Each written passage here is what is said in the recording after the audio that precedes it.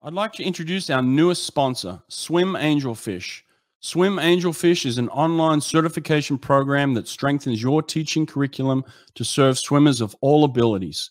Swim Angelfish will prepare you and your instructors with the skills to teach swimmers with autism, physical disabilities, anxiety, sensory and motor conditions, and more.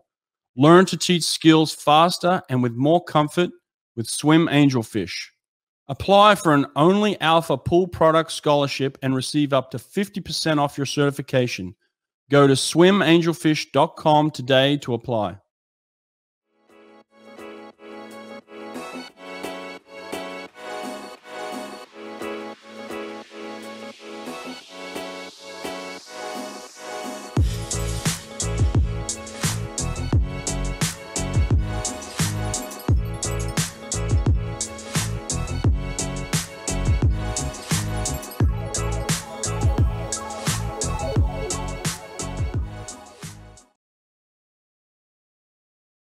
Looking to host your first swim meet or replacing an old timing system?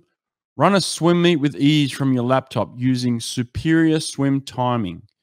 You can use Superior Swim Timing with your existing equipment, or they can provide you with a complete timing solution, including deck harnesses, buttons, and starter. SST is fully compatible with High-Tech and Team Unify, as well as Colorado, Daktronics, and Amiga touchpads. Go to superiorswimtiming.com to learn more and be sure to tell them I sent you.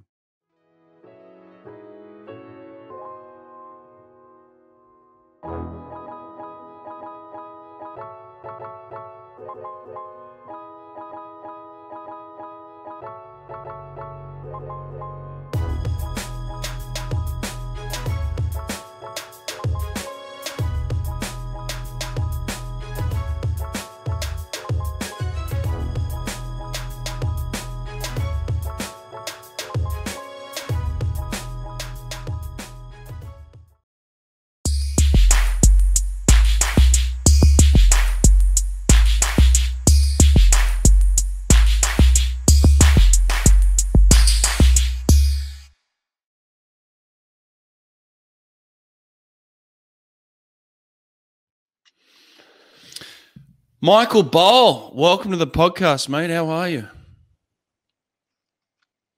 Well, Hawke, thanks for inviting me. I think, mate. I think, mate, it's inviting you. What are you talking about? I invited you about 17 different times, and you said no to me. 16 of those. You've said yes once, and this is the one. So I appreciate it. I'm a very slow mover, Hawke. I can tell that. Now, listen, where are you coming from, mate? Are you Long Bay Jail right now? Where is this? We're in quarantine in Darwin, a place called Howard Springs. So we've been there for about 3 nights, and we're just doing a 2 weeks time in quarantine before we're allowed to go back to our home base. How does everybody feel about this quarantine? I think it's fine. Like anyone that travels overseas, whether you're a sports person, whether you're a politician, whether you're a member of the public, everyone's got to do their 2 weeks. So I think it's one of the reasons why, the Australian government has been able to keep the numbers relatively low. So I think it's it's sort of a necessary evil, I suppose you'd say. So everyone was very aware we had to do it. So we're just sort of passing the time. A few days down, we've got a little bit to go. Mate, talk to me about the restrictions that you're experiencing while you're there. Like, what are the conditions that you're under right now? Well, I'm just sitting in the room at the moment. We're in a facility. It's sort of a modular facility. There's a whole bunch of different rooms, and we came in on a flight from Tokyo with other sports people. There were who was on there? There was I think there were some shooters. There were the rugby sevens girls. Obviously, there was us. There was a whole bunch of people on the same flight, and we're all sort of staying at this facility. We got bussed in from the airport, picked up our room keys, got taken to our rooms, and we've just got to really stay in the confines of the room for the 2 weeks. We're allowed to go out and do washing a couple of times a week. we've got a little balcony just out the front of each of the little modular rooms. And on that balcony, we're allowed to do a little bit of exercise. We can go out and get fresh air. So I think we're really privileged, actually, that we're here, because if we were doing quarantine in Brisbane or Sydney or Melbourne, we'd be stuck inside a hotel room. So we find ourselves in quite a fortunate position of being able to go outside into the fresh air. Yeah, well, listen, man, I'm not going to be too critical of the stance that Australia's taken on this. It is what it is. Look, it's totally different in America. Everybody is, most people are vaccinated here, so we're lucky in that sense. And people are back to kind of normal life. And it's different. It's strange that each country's facing this in a different way. But beyond that, mate, listen. First of all, congratulations. I mean, fantastic Olympics for you personally, fantastic Olympics for the Australian swim team. You should be very proud, right?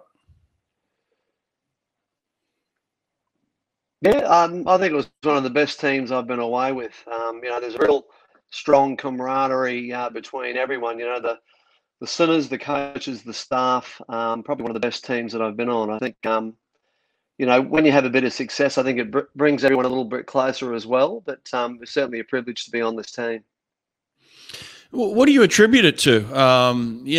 There's obviously been, criticism of the Australian swim team in the past at the Olympic Games, maybe the past few Olympics, but there was a clear camaraderie amongst the coaches and the athletes at this one. There was obviously success. I mean, you guys were swimming outstandingly. So what do you attribute the success to? I think it's a combination of different things. I think, we've got some outstanding athletes working in programs with outstanding coaches. The coaches are really doing a great job. It's quite mixed when you look at the experience of the coaches. Pardon me. There's some older coaches, in their 50s and 60s. And then you've got the younger coaches sort of down in their 30s and 40s. And I think, the younger coaches, like the Dean Boxalls, the Chris Mooneys, the Mick Palfreys, did an outstanding job with the athletes that they had over the last, not just the last 12 months, but the last 4 or 5 years coming into this. And then you've got your more experienced coaches like your Vince Rallies, Chris Nesbitt, those sorts of people that have been around the block a few times, all having great success with the athletes that they've got in their program. Yeah. I mean, you talk about working hard. I don't doubt that you guys have worked hard in the past, but it's beyond that. It's more than that. So, there's got to be some things that you've seen recently, maybe within the last couple of years, where Australia's really getting it right. Is there certain things you can pinpoint to say that, we're doing that well right now? I think, from a personal point of view, probably one of the best things that we've done in recent times is the national event camp that Rowan Taylor, our national head coach, organised in February this year. I think that was a real step forward, where all the best swimmers in fly, back, breast and free got together for a week on the Gold Coast.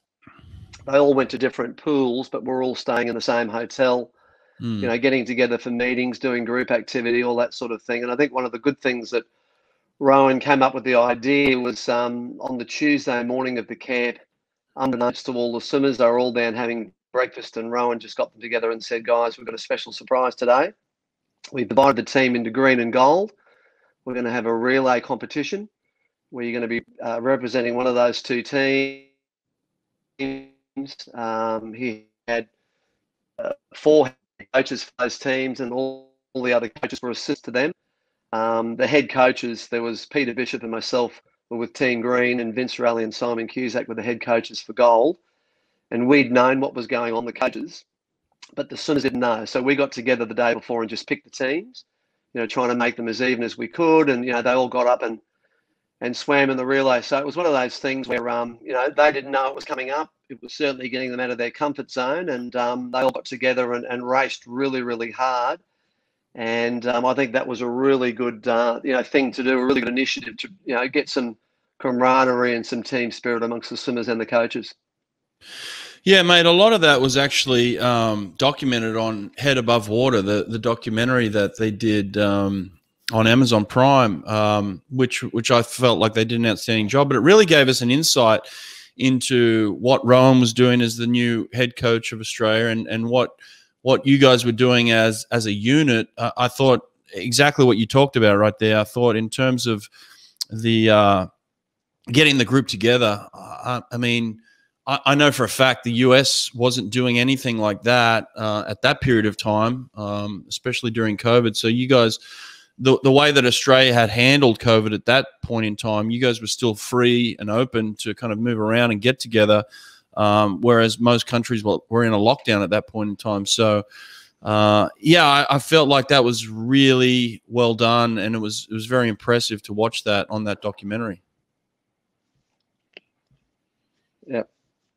Yeah. No, yeah. it was good. Like, I think one of Rowan's, philosophies is that, he treats the Australian swimming team like a club team. And, he wants all the swimmers within the club or within the Australian team all pulling for each other. They're there, they've got each other's backs, all those sorts of mantras are things that Rowan uses as the cornerstone. And Rowan's probably had one of the most successful clubs in Australia, the Nunawading Club in Victoria. He was the head coach there for a number of years, and everyone knows that, Rowan did a great job of, running that club as the head coach, and he's taken that same sort of philosophy onto the Australian swimming team.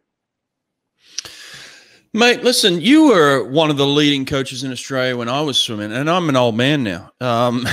You've been around for a little while, but listen, how do you keep going? How do you keep being at the top of your game in this, and having the success that you have? And we'll go into kind of Emma McKeon and the success you've had with her at this games. But personally, how do you keep going? Well, I think I'm really motivated by trying to improve athletes, try and get them better. And obviously the litmus test for us all is the Olympics. So it's, trying to get that Olympic success. That's what really drives me. Like, it was nice in Rio, we had some nice success there with, 3 of the members of our group. Maddie Groves, Mitch Larkin, and Emma got on the podium individually there. And, if you go back to 2012, I was coaching Park Taiwan. He got on the podium there, and Bronte Barrett. And then 2008 with Stephanie. So it's just nice to, feel like you're making an impact, trying to assist the good athletes that you've got in your program to try and excel and achieve at that very high level. Well, what is it for you? What are the cornerstones to success in terms of, like, if someone was looking at your program or just analyzing you, what are the things that you believe in for coaches and athletes within your program to have success? I mean, what are the things that you just don't compromise on? Well, I think it's just that hard work success paradigm. Like, I think, the athletes have to have a very clear understanding that if they want to improve and get better, they've got to work hard. Like, people, it's easy to talk about working hard, but I like to see action. So there's no greater, testament to what someone's trying to do, than watching them over training, not over a day or a session, but over the course of weeks and months and years. And I think when you see that, high level, consistent work day in, day out, that the people who you've got in your program are ready to make an impact at that Olympic level. Mate, you've had 2 of Australia's most successful women in Steph Rice and now Emma McKeon and what she's done in Tokyo. What are the similarities you see in coaching both of those women? Is there any? I think they're totally different people. Like, Emma is very introverted. She's a good communicator, but she's just quiet. Whereas Stephanie's probably the total opposite of that.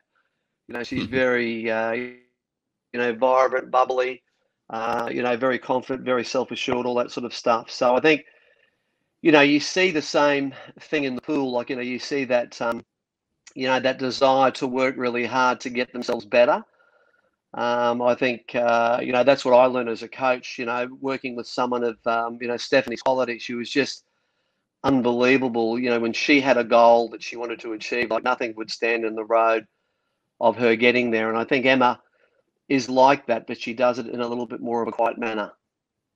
Yeah. I mean, I had Emma on the podcast, and she was open, but you could tell that there was she's a reserved woman. She's very introspective. You know, she's a thinker. She's very intelligent, but she keeps a lot of it. She's probably thinking a lot, but doesn't overexpress it. You know, and is that difficult to coach someone like that? Did you struggle at first, or was it? How did you find that you could communicate with her the best? Well, I think, you sort of learn from coaches that have gone before you. And I know that Gennady Tereski, taught a number of things to us coaches when he was here in Australia. And one of the things I remember him saying at a talk that he gave to the coaches was that each of the swimmers that you've got in your program has got a different lock. And you've got a pocket full of keys, and you've got to try and find the right key for that swimmer. And I think, your ability as a coach to communicate with the athletes that you've got in front of you is instrumental in getting the absolute best out of them. Like, they're not all the same. They're very individual. They're very different. It doesn't mean they're not going to have success. It just means you've got to try and find a way of connecting with that in your program. When we had that your National Butterfly Event Camp, I was the head coach for Fly, and during that week, I just thought about it a little bit, and I think, with the swimmers that are developing, I think it's important for them to realise that you haven't got to be loud. You can still be quiet, you can be reserved, but still perform really well. So during that butterfly camp, I asked Steph Rice to come in, and she spoke to the swimmers for about 20 or 30 minutes. And then 3 days later, I asked Susie O'Neill to come in, and much the same as Emma. Susie's probably a little bit more reserved and quiet, whereas Stephanie was very open and able to talk really freely and everything else. So I think the message I was trying to get across, you haven't got to be like Steph, or you haven't got to be like Susie. You've got to be your own version of yourself. So it's being comfortable in your own skin, finding, I guess, a program and a coach that you can work comfortably in, on the road to getting the best out of yourself at those big meets. Yeah. Well, listen, mate, I'm a sprint freestyler at heart, and I love the sprints, as you know. I have no idea how to get a woman to swim 51 in the 100 freestyle. So teach me, my friend. Talk to me. How do I get someone to swim 51 in the 100 free as a woman? Wow. Yeah, it was good. Look, I think with Emma, with the hundreds, we made the decision last December. I sat down with her after the state titles in December, and I just sort of said to her, I said, "And look, I really don't think you can do all the events that you may qualify for the Olympics." And at that stage, it was the 200 free, the 100 free, the 100 fly, and potentially the 50 free. And I said, something's got to give. If you do all those events and make it all the way through, it's 4 times 3 is 12 plus 4 relays. It's 16 races, which I think is too big a program. I know Michael Phelps has done it before and everything else, but I think,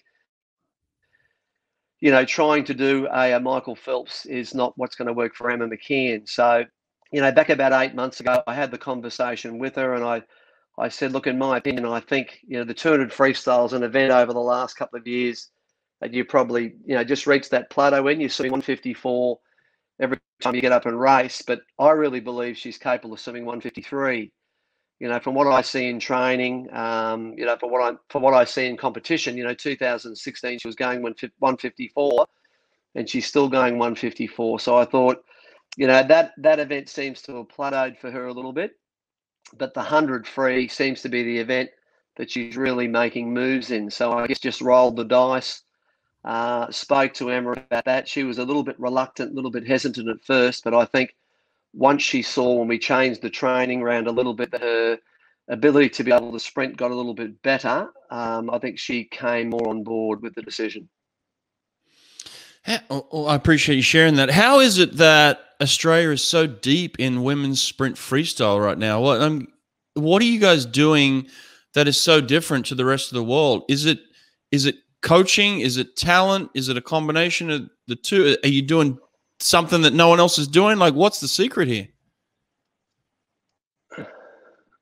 I think it's hard to put a handle on it, to be honest. Like, I think we've always done a good job with the female sprint. We've had some very good male sprinters. Obviously, Kyle winning the Olympic Games last time. I just think it's, we're probably very free in sharing information. When we had those national event camps, Simon Cusack's done an outstanding job and still is, by the way. Over the last 8 or 10 years, Kate and Bronte Campbell have been awesome. And they've been the benchmark. And every time, the girls get together on those sprint camps, they're going hammer and tong, and everyone can see and watch and learn what that A standard is. And I guess it's, coaches and swimmers going back to their home programs and not accepting anything less than that when they go to their home programs. Like, it's just awesome to see that fantastic standard that Bronte and Kate have set. And it's up to all the coaches that have got swimmers at their camp to go home and keep that standard up. Talk to us about your philosophy then in terms of getting a woman to go faster. You don't have to give me specifics, but I mean, just give me as much as you can in terms of how do you improve speed in a woman so that she can, what's your philosophy? Just tell me that. My philosophy is pretty open and changing, I suppose. Like, I started out coaching at the Olympic level in 92, and on that team I had a couple of 50-metre swimmers on there, Darren Lang and Angus Waddell. So I sort of started with sprinters, and I evolved into middle distance and probably going back a little bit to sprint now. But I try and learn from the swimmers that are in there. Like, I think it's looking at each individual athlete that's in front of you and looking at the strengths and weaknesses of that individual and trying to, just trying to get them better. Obviously, 100 is that meeting point of speed and endurance. And I think if you go too much one way, if you get too much speed and not enough endurance, you've got an athlete that can get out there but can't get back. And if you go too much endurance and not enough speed, you've got an athlete that can come home but they can't get out. So it's really challenging to try and find the right mix for each of the people that you've got in your program. But that's probably the way that I look at it. With specifically Emma, technically her father was a coach for most of her years. Ron just did an absolutely outstanding job with her technically. There's really not much there that, we needed to work on. There's a couple of little tweaks we've got to make every now and then, but, sort of essentially her technique is very, very strong. Her skills, we've got a physiologist or a biomechanist. She hates me calling her a physiologist, Jess Coronis, who's been working with Emma since she's been about 12 years of age. And Jess does an outstanding job on the skills, on the starts, turns and finishes. Jess comes to the program a couple of times a week and, hones in on those. She's very, very intuitive, very good. We do a lot of filming on that sort of stuff. So it's just having that team around you that are helping.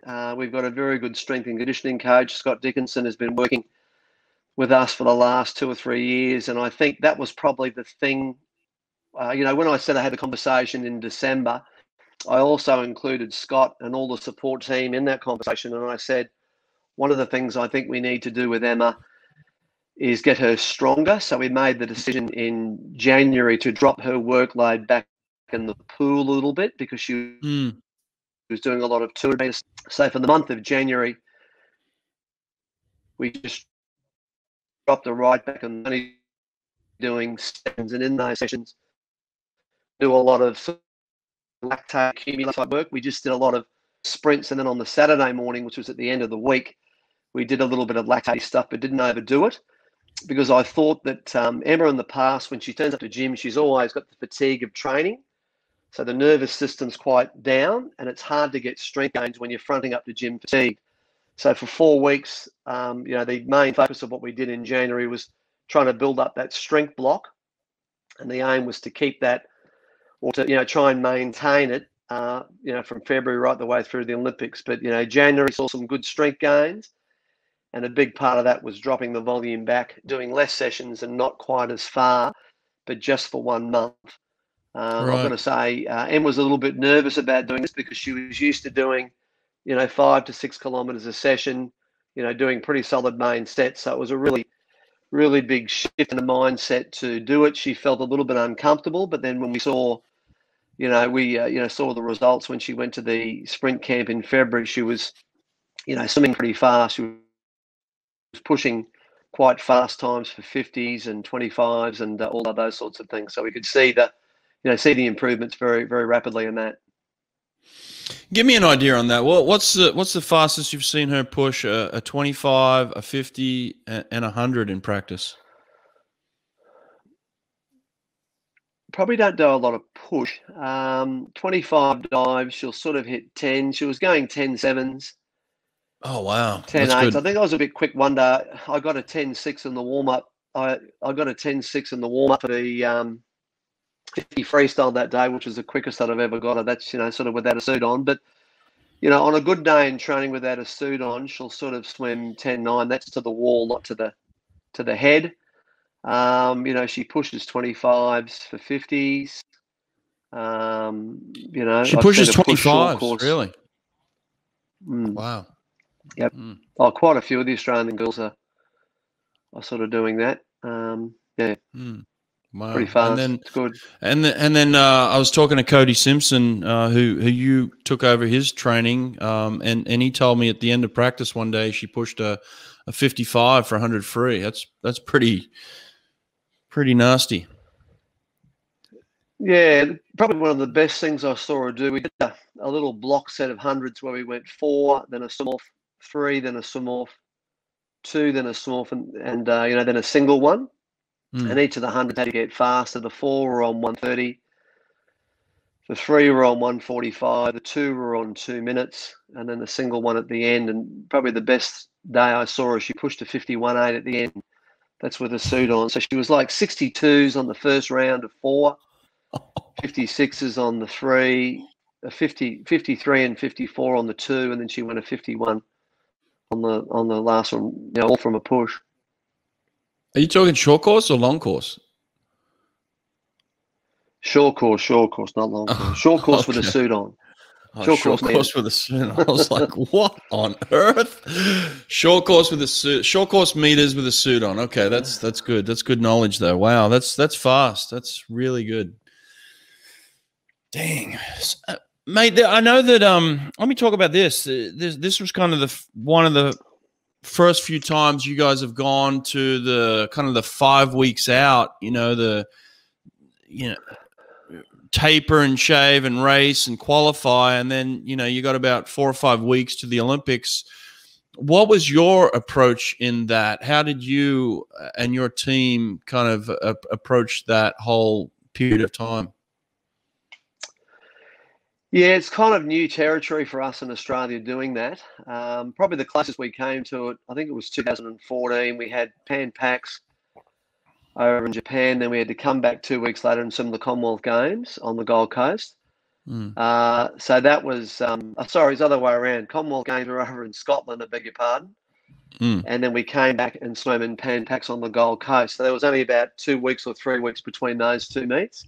But we haven't had a lot of experience doing it. But, for all the group within my squad, we fully rested everyone for the trials. But with Emma, we just gave her like a week's rest just to freshen up, to get, to do enough to get her on the team, and then, gave her the full week rest for the actual Olympics. Well, hang on, say that again. So you gave her a week rest for the trials. In terms of the fear of missing an individual event, did you have any fear in that? Oh, there's always the fear. Like, you can't underestimate anyone. Obviously, you've got the 2 Campbell girls and everything else. But I think you just look at what happened in the past. Like the 3 previous meets, her and Kate battled out the 100 free. They both went 52s. They were going 52.4s and 52.5s sort of during the season. And for those meets, she was only sort of getting sort of 3 or 4 days, little freshen up coming in. So, you're pretty confident she was going to swim 52.5 or better coming in, and you were, just hoping that was good enough to try and make the team. The 50, I had no idea what she'd do in that because she hadn't really done many of them before. And the 100 butterfly, there was really Brianna Throssell, Emma and Maddie Groves, but Maddie Groves ended up not swimming at trial. So there was a risk with doing it, but I thought, with Emma, she was in a position to try and do something at the Olympics, so I didn't want to sort of give her the full 2 weeks. I just thought, look, if we can just get by with the week, that should be okay. Some easy for a couple of days after the trials, and we started to get back into it on the Wednesday of the week straight after trials, and we got that week through with modified main sets. Then we had a 2-week block, which was a week in Brisbane of working hard and a week in Cairns at our training camp, and then we started to sort of drop it down from there. Right. Now, that week that you were able to come back and do some work, were you at full capacity then, or you were at kind of like 80, 90%? Where are you at? Yeah, probably somewhere between the 80 and 90% was probably where we're at. So probably not going quite as full on, but still, getting up and working at race speeds or faster on, on the work that we were doing. How many workouts a week was she doing throughout the season in the pool? Yeah, she does 9 swimming sessions a week. Mm-hmm. And then in the gym, how many was she hitting there? Well, January she went up to 4, but normally it's 3. 3 gym sessions. She goes to Pilates, 2 stationary bike, and there's core stuff that they do, before every session. So, yeah, she's working pretty hard. I'd say Core she's stuff. more working like a sort of 200 meter, 100 meter person rather than a 50, 100 meter person. Oh, right. Okay. So were you surprised then that she actually won the 50 freestyle at the Olympics? Well, I thought she'd be close. Like she went 20 when she went 23.9 at trials. Like I'd sort of look back through history, and 24.0 seemed to be the marker that most people were getting to at all the major meets. So I thought somewhere around that 24.0 mark would be, quite competitive there. I wasn't sure how far she could go, but I think her confidence was quite high coming into that last day, and she was able to put a good one together, which was nice. Yeah, listen, I mean, it's just so impressive to watch her. She's so beautiful in the water in terms of technically and the way she sits in the water and the way she can control her speed and she's got endurance. I mean, it's like she's got it all. Does she have any fears or doubts, or like when you're talking to her, how difficult is it to get her in the position where she feels unbeatable? Yeah, I think the last Olympics was a great learning curve for Em. She had mixed results there. She did really well, and she was mediocre in a couple of races, and she wasn't good in some races. And I think when you have that success, it teaches you a lot. But I think when you have the failure, it teaches you more. Mm. So I think it wasn't a pleasant feeling for her, that 100 butterfly in Rio, and she was very, very motivated and keen to try and put her best foot forward and try and get the absolute best out of herself. By the time Tokyo came around, like I think when that announcement was made about Tokyo being postponed 12 months, like Emma was inconsolable for a couple of days. She was really disappointed because she was in a great position last year to do something. Like I think everyone else in the squad was kind of expecting it, but Emma really thought that the Olympics was going to go ahead last year, so she did not take that well at all. But we sent her home with her family. She's very, very much a family person. She went, within the cocoon of her family for a few months, and she was doing a little workouts down there. Let's run a swim school down in Wollongong. She was doing a little bit of swimming down there, doing a little bit of gym down there, but just getting her thoughts together, just centering herself.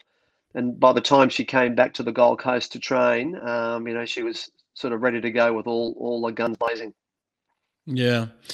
Just the last question on her before I move on to some others. In terms of the build-up and the preparation, did you know that you had something special as you were going through this preparation? You're turning up to practice every day. You're seeing what she's doing. Are you kind of just rubbing your hands together like, wow, this is extraordinary what I'm looking at? Well, I think one of the major contributors, you can't put a number on, but I think the training program that you work within is just such an important asset for you. And I think Cody coming in, there's a boy called Flynn Bailden. His dad was an Olympian, Andy.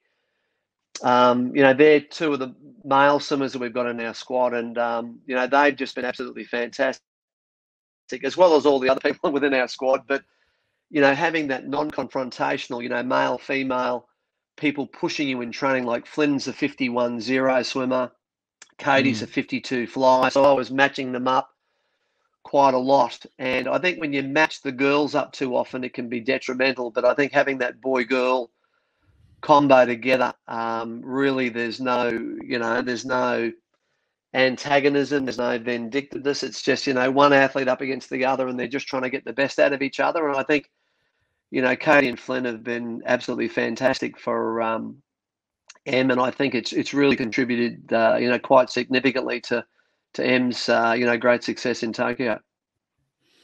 Nice strategy, mate. So you used Cody Simpson to help Emma McKeon win gold in Tokyo. I love it. No, I didn't do that. No, you did. That's fantastic. It's smart coaching, mate. That's good. That's good. That's brilliant, mate. So, well, talk to me about some of the other. You must have had a couple of other people in Tokyo as well. Who were they? I had Emily Seebohm. Emily Seebohm has been swimming with our group since 2019 after Worlds trials. So she didn't have a very good swim at Worlds, and sort of made the move down. And she's been great for the group. She had great success in Tokyo. It's just good to see her getting back down to the time she was swimming back in 2012. It was awesome. She did outstanding, mate. Congratulations on that. Took the bronze in the 200 back? Is that right? Beg your pardon? She took the bronze in the 200 back, didn't she? She did. Yeah, she did. It was a great swim. Like, it didn't look like she was going to get there. She left it all to the last stroke. So, I was sitting in the grandstand biting my fingernails because she was out slower than what the plan was. But, she knew what she was doing. She just, did an awesome last 50. I think only two girls under 32 were, Kaylee went 31.0 and Em went 31.4. So she came home really well and just got a hand on the wall quickly there for that bronze medal, which was good. Yeah, mate. Yeah, fantastic swim.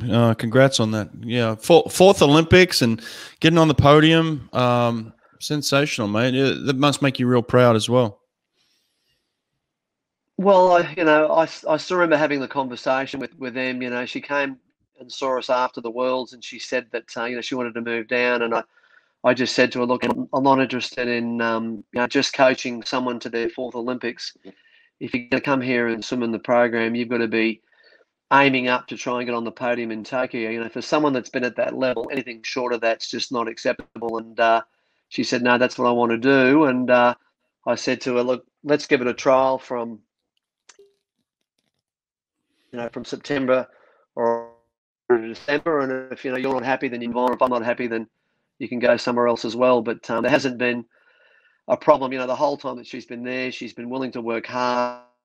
And I think it's just testament to just her mental toughness. She's had a few things go wrong in the last, 2 or 3 years. It's very difficult when you've been on the team for 12 years and you miss. Like, it's a real smack on the nose. And I think you can only enter those smacks in the nose with one way. You've got to come back. Don't get mad, get even. And she's really got herself up to a great level again. 58.4 and 206.1s. Very, very competitive on the world scene. So it's just nice to see someone who's been around the traps for so long get back up there again. Yeah. Well, good stuff, mate. Well, as you were talking, I'm thinking to myself, like, there's so much to learn from you.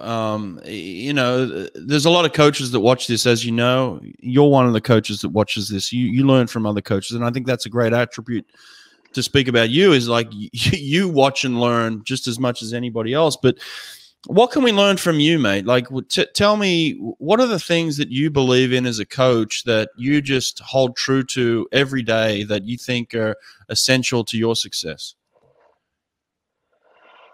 Well, I think I've learned from all the coaches that coached me. Bill Sweeten was one of my coaches. Laurie Lawrence was one of my coaches. So I think they really, and Dennis Purser was one of my coaches as well. So they really, probably changed my philosophy and outlook on swimming. Spending time with them, watching the success they had, watching the failings that they had, and I think that we've all got them. So I think it's the ability to be able to learn from your mistakes. We all make mistakes, and we're all really worried about making mistakes. But I think those mistakes are okay to make as long as you learn from them and you don't make those ones again. So I guess there's that. I'm really big on the that hard work success paradigm. Like, I think there's a lot of people talk about wanting to be great, but when it comes to turning up the training pool and turning up in the gym, they're just 5 or 6 people back from the front of the line. Like, I think you've got to be a hard working. You got you've got to outwork, you've got to outskill, you've got to outdo the people that you're trying to compete against. I think there's no other way to reach the top of the podium. You know, you've got to have a great mindset. You've got to have a great support crew around you. You've got to have good partners, good families. There's just so many ducks that have got to be lined up in a row for those great performances to happen. So we're a piece of the puzzle, but obviously we can't do what we do if we haven't got great athletes that are willing to put themselves on the line day in, day out. So I think, you know, if we didn't have the cattle within our programs, we wouldn't be able to enjoy the success that we have. So, you know, making sure that you've got a good, you know, a good supply or a good group of athletes within your program to work with. And I think, you know, as I was saying before, like I think the importance of having a great group, like I know, you know, Dean Boxall is one of the coaches who I coached with for 6 years, who was working with me in there at St. Peter's, and there's no better communicator in the game than Dean. He's absolutely fantastic, and I think that's really one of the main reasons. Like he's just so enthusiastic, and his communication skills with every athlete that he's got, you know, within his program is just, you know, 10 out of 10. So I think having that ability to be able to communicate with the athletes that you've got in your program, and they've got to understand that you care about them as people first and athletes second. You've got to set up an uncompromising, hardworking program. Can't take shortcuts, and you know, there's no guarantee of having success. But I think if you tick all those boxes, you're putting yourself in line to, you know, try and get the absolute best out of the people you've got in your program. Well, we finally got to the answer that I wanted. You started to talk about yourself a little bit and some things you believe in, which is good. So, but how do you hold your athletes accountable? How do they know that, hey, Bohly's not happy with me right now, or I'm doing a good job? How do you hold them accountable?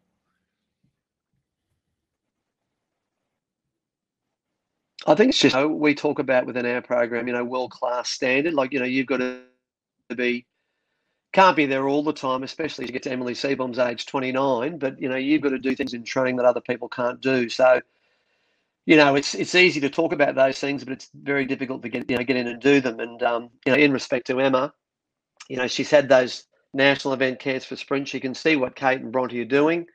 Kate and Bronte have been the best in the world. That's the standard you've got to be at if you want to be successful in that 150 freestyle. So I think it's them, it's us selling, it's us explaining to the swimmers the level they've got to be at. And, you know, you can't see it once a month. It's got to be there, you know, quite a few times a week for me to be sold on them, you know, being at that level. So, you know, it's not talking about it, it's doing it. It's, you know, it's the action piece is the bit that, you know, that's the bit that holds me to account, and it's the bit that holds the athletes in the program to account. Yeah. What about your coaching style and maybe your philosophy in terms of, like, when do you write your workouts for the day? How do you deliver your workouts to the team? Tell me those two things.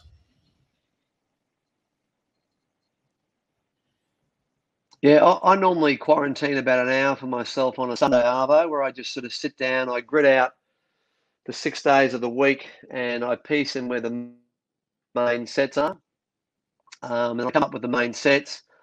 I usually make up the warm-ups and the swim downs just before the session, but the main body of what I want to do, I try and do that on the Sunday. But you know, it's probably one of those things that's you know, it's a very fluid environment. If I see them not handling what we're doing, then I'll just make those little tweaks or changes. You know, I guess my kind of measure is whether I've had a good week or not is how well they're finishing off Saturday morning. If I put in the right amount of rest and recovery, I'm sort of getting 4 good main sets: Monday arvo, Tuesday arvo, Thursday arvo, and Saturday morning out of the swimmers. And if they're turning up too tired on Saturday morning, I probably haven't done a good job in terms of giving them enough rest and recovery, because I like them finishing off the week well. I think when I first started coaching, I was doing too much hard stuff at the front of the week, and then Thursday, Friday, Saturday was rubbish. So in a 16-week training block, I was putting in 16 good half weeks with the swimmers, not 16 full weeks. So I think that's the thing that I'm sort of mindful of now, especially with older athletes like Emma's 27, Emily's 29. It's making sure that you're giving them enough rest and recovery. You're not going to the well too many times, you'll end up with a dry well. So, you've got to make sure that they're putting the water back in the well, they're recovering themselves well, between sessions. So you're getting those good full weeks in. Yeah. So just in terms of delivery, I just coach. I coach alongside Janelle Pallister. Janelle has got a group of 20 plus swimmers in her age group program that, train out of the lanes beside me. She's got a number of great little athletes in there, and she comes and gives us a hand on a Tuesday and Thursday morning because she doesn't coach those swimmers on that morning. But for the rest of the training sessions, I work on my own with about maybe 10 to 12 swimmers within the group there. Right. Yeah, very cool. So they're all they're all doing nine water sessions. We do 2 bike. There's a physiologist that works for Swimming Australia, Tommy V. He comes in on a Tuesday, Thursday morning and does 30 minutes of a pretty solid bike with the kids. We've got Alyssa, our Pilates lady, comes in once every 2 weeks and does a Pilates session with the kids. They do it on their own on the odd weeks. On the even week, she comes in and does an hour of Pilates with the kids. We've got a physiotherapist that comes in on a Friday morning and does a bit of yoga with the kids, and they treat swimmers that have got tightness through shoulders, backs, necks, hamstrings, etc., on that Friday morning as well. So it's a whole bunch of different people that that I rely on within the confines of our group to try and get the best out of the people we've got there. Yeah, I love it, mate. Good stuff. That's really interesting. And I had another question, but I just forgot it because I've had too much whiskey. But I know you're not kidding too, Hawke. That's the worry. Talk to me about Dean Boxall. I mean, like you said, Dean worked with you for a number of years, and now he's kind of come out of his shell the last couple of years and doing some amazing things. There's a lot of talk about him and his talent. What is he doing well? What makes this young coach so dynamic and such incredible results in at this Olympics especially? I know Dean very, very well. Like I coached him for 2 or 3 years there when I was at the Valley Pool. And then he coached alongside me for 6 years at St. Peter's. He was head of the age group program there, so I know him extremely well. And, we've known each other for many, many years before that. But I think his number one asset is just his absolute competitiveness. He hates losing anything. Like he'll make a competition out of everything. When we were coaching at St. Peter's, we used to drag these huge covers off the pool during winter. And Dean used to pick 4 or 5 or 6 of the age group kids, and he'd have 6 kids on one barrel pulling in the covers, and he'd have another 6, and he'd be timing them to see who was the quickest. So what would be a mundane task, Dean had turned into excitement by having a competition just to see who could pull the covers off the quickest. He's one of those guys that can just instill that enthusiasm in every situation that he's in. He's a master motivator. He just knows how to push buttons for the people that he's got in his program. I've never seen anything like him. He's just a whirlwind. He's got great knowledge of swimming, got great knowledge of people. He's just knows how to put a program together. He's got sprinters, he's got middle distance kids, he's got distance kids, just covers the whole gamut: butterfly, backstroke, breaststroke, freestyle. He's one of the few people that can coach a large squad. I was at St. Peter's for 14 years, and 6 of those was with a guy called Mick Palfrey, and Mick and Dean are very similar, almost a similar style of coach. Can coach big numbers. Like Dean could do a great job coaching 2 athletes, but he could do just as good a job coaching 22 athletes or 32 athletes. He's just got that ability to go around to every swim session and just show them and drive and commitment. He's just very, very passionate about what he does. And Mick Palfrey, the other guy in there, he's on this team. When I first started coaching at St. Peter's, we used to have trouble with the heaters in at the pool. The heaters would freeze up. And Mick Palfrey was on the boarding. He was a boarding master at St. Peter's, and he was coming into the Beijing Olympics. And Mick got the key to the heating room, opened it up, got a hose out, and sat there for an hour and a half to 2 hours every single morning at about 1 o'clock in the morning to hose all the ice off the heaters, so the heaters would work properly, so the kids would have warm water the next day. Wow. So this is the this is the type of people that have sort of come into that program and come out of that program, and it's a no surprise to me why both Mick and Dean are having the great success that they are. Yeah. Yeah, mate. Look, a lot of people were kind of introduced to Dean after his, reaction to Ariarne winning the 400 freestyle at the Olympics. A lot. I mean, the world was introduced to Dean Boxall at that point, but we've known him for a long time and his passion. And, it's nice to see a coach having that type of emotion. Most coaches keep their emotions in, but for him to let it out like that, it really meant something, didn't it? I think he's had a mission for the last 3 or 4 years. Like when you look at when Arnie came into the program, she was swimming okay, but I think she was swimming around 4:12 and maybe even 2:04, 2:03 for a 200.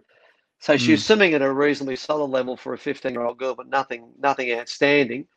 And Dean had this goal, he had this vision of where he saw Arnie going, and probably not a lot of people believed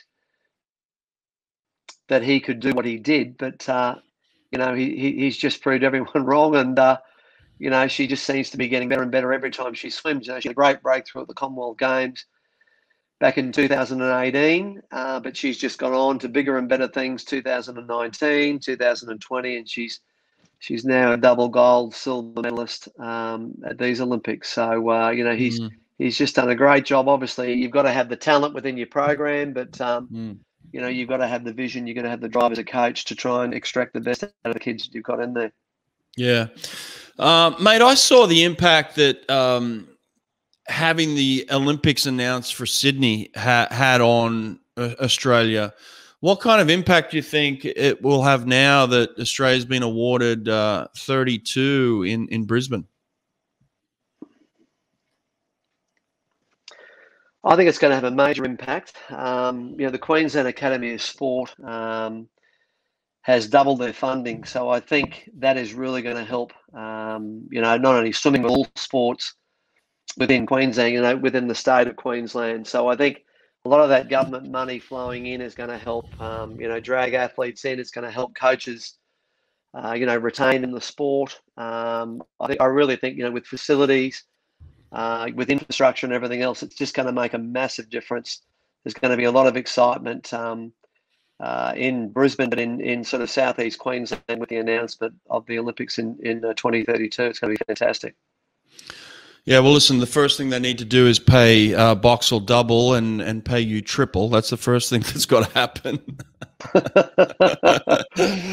You've earned that, mate. I agree. Like, look, it's going to be a huge thing for Queensland, for Australia. It's really exceptional to get the games back to Australia again. I think it's going to be pretty cool, man. Yeah, probably in recent times, the latest thing we had was the 2018 Commonwealth Games on the Gold Coast, and that was really good for that Gold Coast community. Like, there was a lot of excitement, a lot of support behind that. But I think Commonwealth Games is sort of moderate level. The Olympics is obviously the ultimate level. So I think it's gonna be a great thing for coaches and athletes alike. What about you, mate? Are you set on 32, or you don't look that far ahead? Where are you looking? I'm just trying to get past quarantine, Hawke. You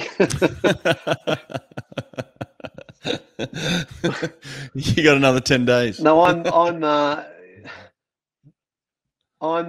keen to go on through to Paris, and we'll just see what happens after that. So I've got three years to keep myself rolling through. I'm getting closer to 60, 59 at the moment. So the next birthday's the big one, and we'll see what happens after Paris. So I'm still very keen to keep working with swimmers within the confines of the program and trying to get as many people on that Paris team as I can. Although I have to say, only having 2 athletes on this team was really good. I was looking after Mac Horton as well, which was good. I looked after Mac in 19. It was just good to to have him within the group as well, it sort of gave us that balance of 2 boys and 2 girls. You know, with Emma and Emily and him and I, it was kind of even the numbers up a little bit. But you know, it was much easier than what we had last time in Rio. We had about 6 in the group there to look after. I think 7 actually.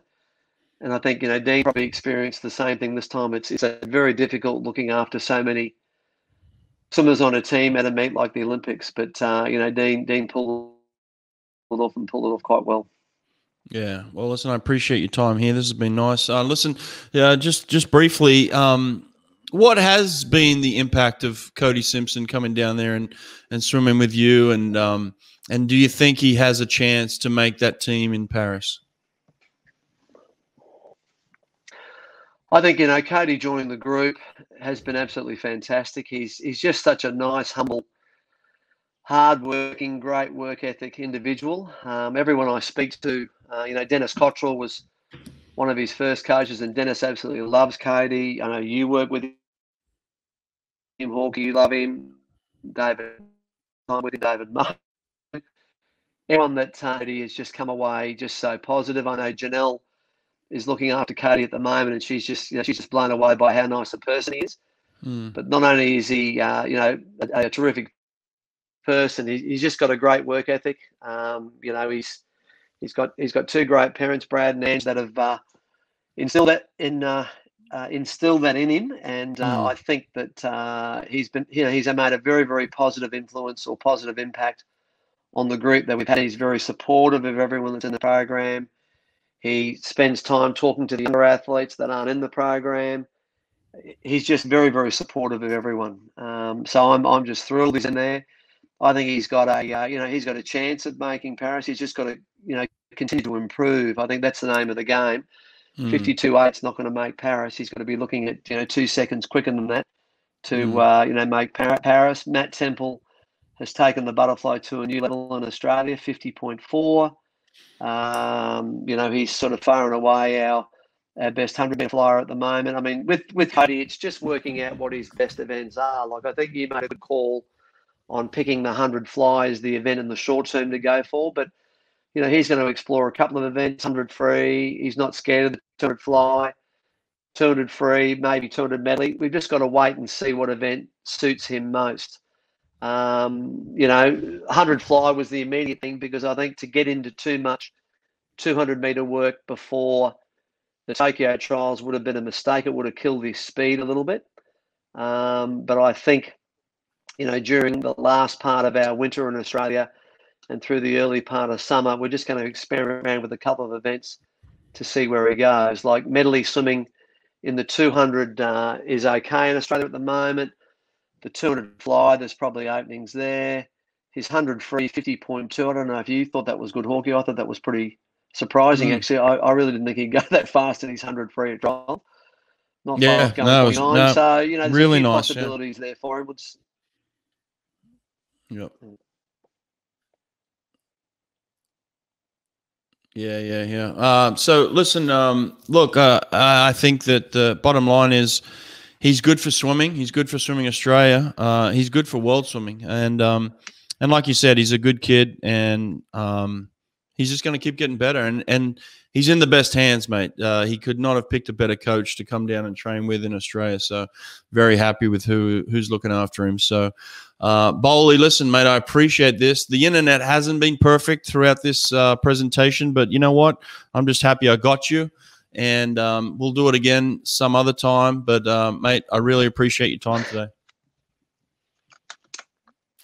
All right, Hawke, good to be on. Lovely to see your face again, and see you soon. Yeah, no, it's a pretty face. You're right. It's a good-looking face. I love you, mate. Hawke, I love it. Oh, you can't lose that, mate. Come on, you got to keep that. You know. So, listen, I appreciate this, mate. Good to see you. Stay sane. You know, if you need any help in quarantine, just hit me up, mate. All right. Take care. We've got a running joke in our group, Hawke. Every time the kids complain about 2 weeks, I say Nelson Mandela went to prison for 27 years on Robben Island for a crime he didn't commit. He came out a happy man. Surely we can do 2 weeks. They're sick of me saying it, but I say it every day. Oh, good luck, mate. All right. Nothing else. Nelson Mandela, good luck with it. All right. Take care, buddy. All right.